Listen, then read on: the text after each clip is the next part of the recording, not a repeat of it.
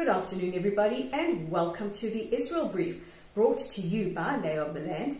I'm Raylene Marks, your host, and we bring you the news headlines from Israel every Monday to Thursday right here on this very platform. So like we do every day, let's take a look at today's top stories, starting, of course, with coronavirus. Israel has seen a significant spike in the last couple of days of infections, mostly in and around schools.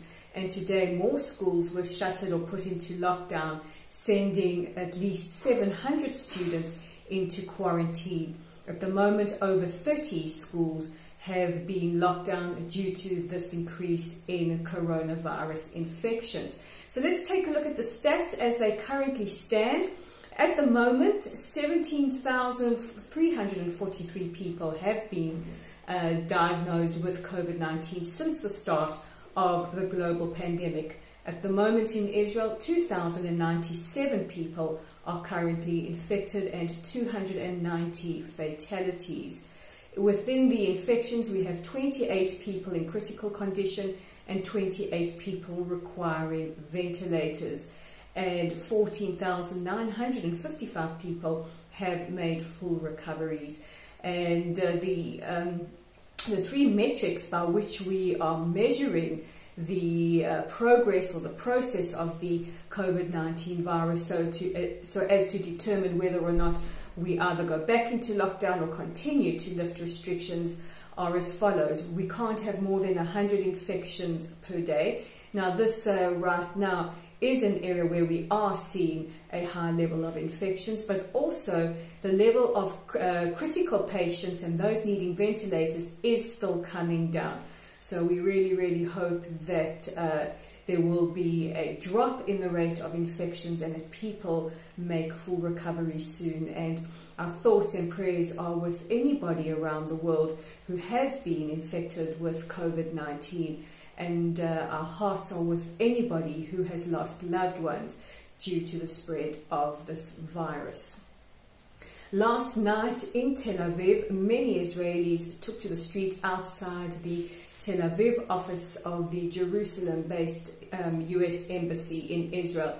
Many protested in solidarity with the black community and the protests going on in the United States, and over the death of George Floyd, who was murdered by a policeman while in his custody. Israelis also protested what they see as any kind of police brutality, many bearing the signs, "We stand against brutality here, there and everywhere." In other news related to these protests, the pop artist known as Dua Lipa the other day posted some extremely incendiary anti-Semitic comments and images on her Instagram page.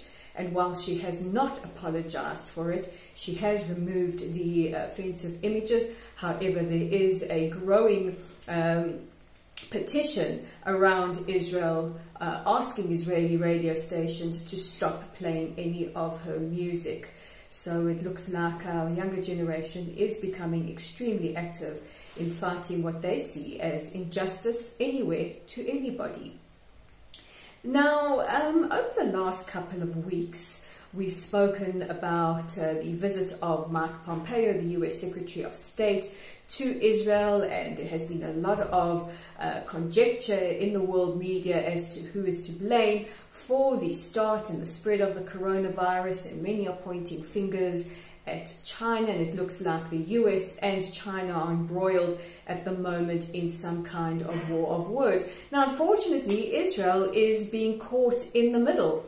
Over the last couple of years, the Israeli Foreign Ministry and many Israeli diplomats have worked very hard to bolster trade ties between the Jewish state and the Asian tiger.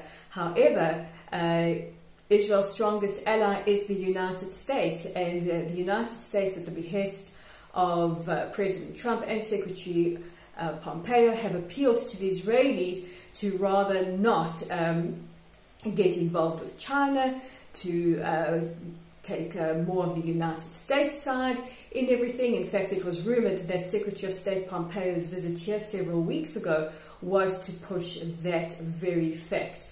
So at the moment, Israel remains a little bit of a football, but last week a very interesting announcement coming from the Israeli government that the building of what will be the world's biggest desalination plant, Sorek 2, will be given to an Israeli consortium rather than a Hong Kong-based company as was previously thought. So watch the space.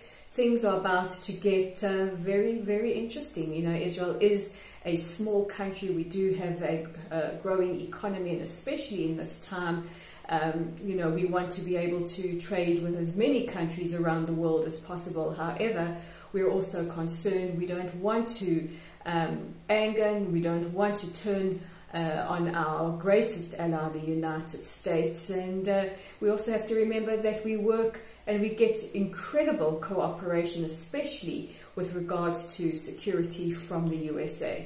So, as we say, watch the space and watch our website, because there might be some op-eds on this very subject popping up soon. But speaking of our website, you can check out our original content at www.layoftheland.online. Don't forget that we do have a Facebook page as well. Give us a like or a follow, share our content. And we also have a YouTube channel. We have got social media linked. So if you're on YouTube right now, look for us at the Israel Brief, click on the subscribe button and join our growing community. So with the Wednesday edition of the Israel Brief, I'm Renee Marks, and we'll chat again tomorrow.